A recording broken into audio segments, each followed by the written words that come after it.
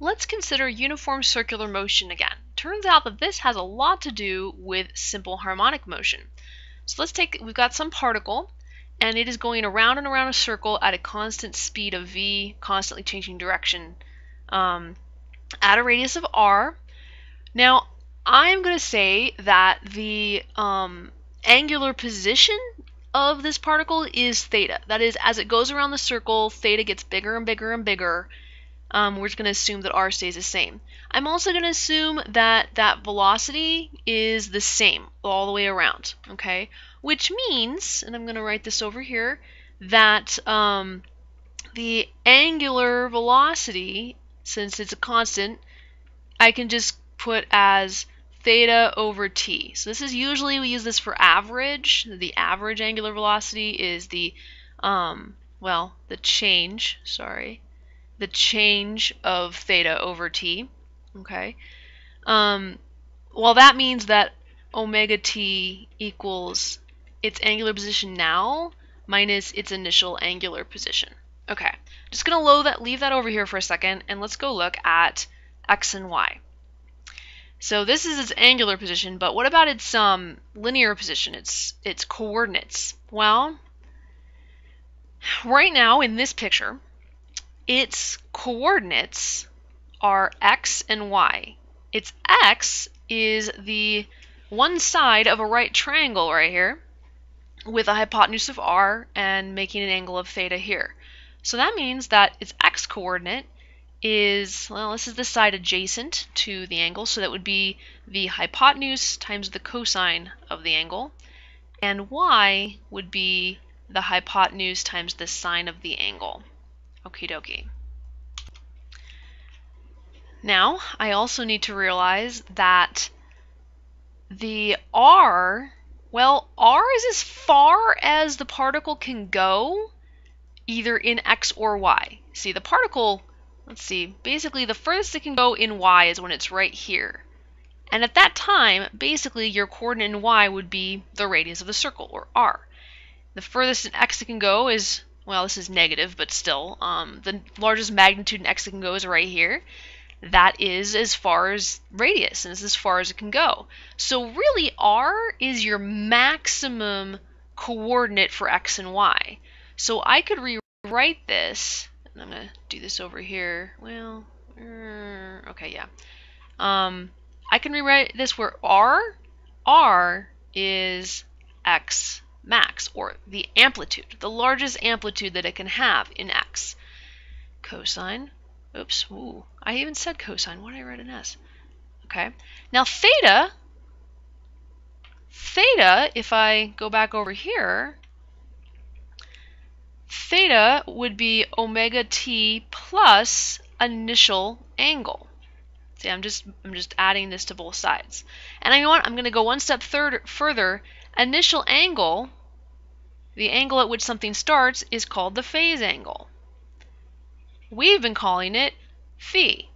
So really, theta, the angular position, is the angular velocity times time plus phi, the initial angular position. So I can come back up here and say, well, if x is maximum times cosine of theta, where theta is omega t plus phi, then x is equal to xm cosine omega t plus phi. That looks awfully familiar. If I do the same thing for y equals, this time r is the maximum coordinate I can have for y, so it'd be y max, but it's sine, okay? Theta is omega t plus phi again. That looks awfully familiar too. This looks a lot like simple harmonic motion, and in fact, that's what we're getting. Turns out that you can think of the x or y position of an object going around a uniform circular motion as simple harmonic motion.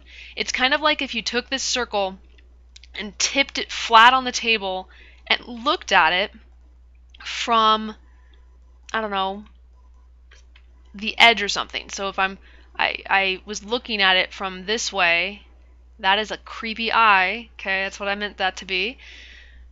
You're just looking at this. What you would see is this particle moving.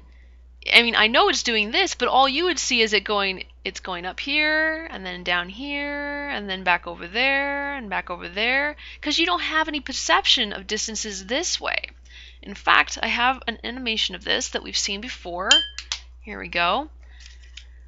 Basically, this animation, what we have, here's your object going around in in uniform circular motion, and we are projecting its position in the y onto a graph as a function of time, and this is what you get.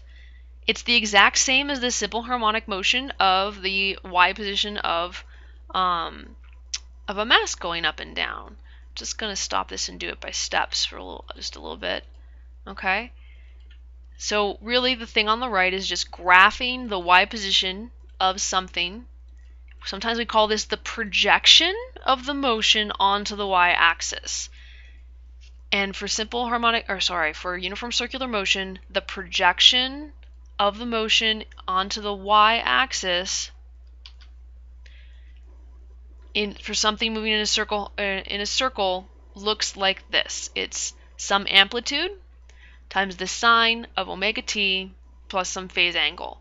Usually the phase angle is 0 and we don't worry about it. For x, you have the amplitude times the cosine times omega t plus the phase angle.